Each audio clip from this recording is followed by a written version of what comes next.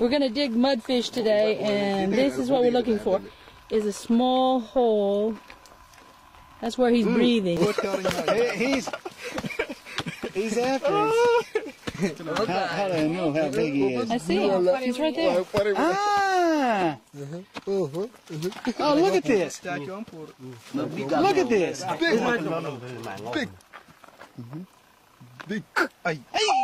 He's talking. Look at him. Yes. And he's in a cocoon. Look at this, Mr. Gracie. It's a fish. Yeah, remove him. Crack him open. He's in a cocoon. Look at this. Hey, a very good one. Are you interested in space travel? This odd creature, called the African lungfish, could be the key. So, how can lungfish help humans with space travel? What this fish does might help scientists develop a way to put humans into suspended animation. The African lungfish can live on land for 5 years while it hibernates. Yeah, it's really a fish.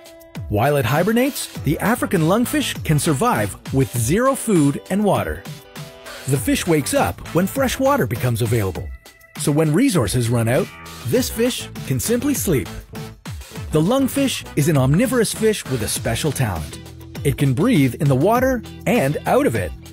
The lungfish behaves like any other fish while it's in water, but when the waters of its habitat evaporate during the dry season, its respiratory system can take oxygen straight from the air, just like we do. To ride out the drought, the lungfish then burrows into the mud and secretes a mucus out of its skin. This mucus hardens into a protective cocoon around the fish. While hibernating in the mud, the lungfish slows its metabolism and lives off the muscle tissues in its tail.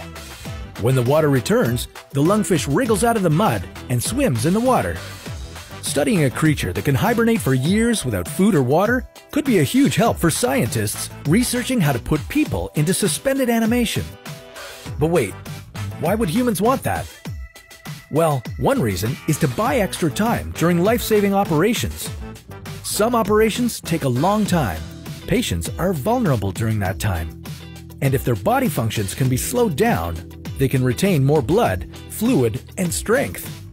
By putting patients into a state of suspended animation, doctors can conserve the patient's resources, potentially saving their life.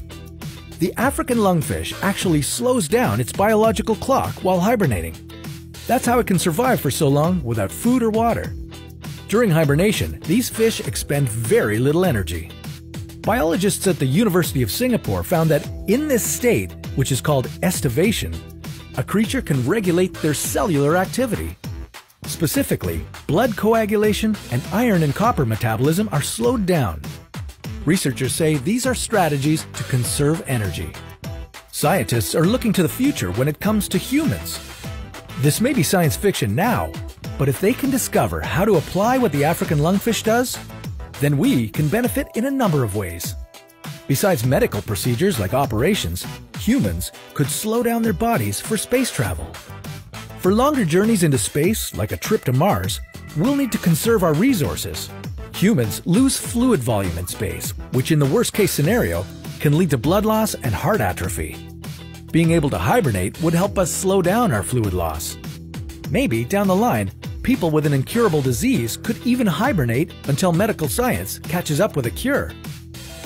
Surviving for years without food or water, that's what lungfish do, and that's what makes them crazy creatures.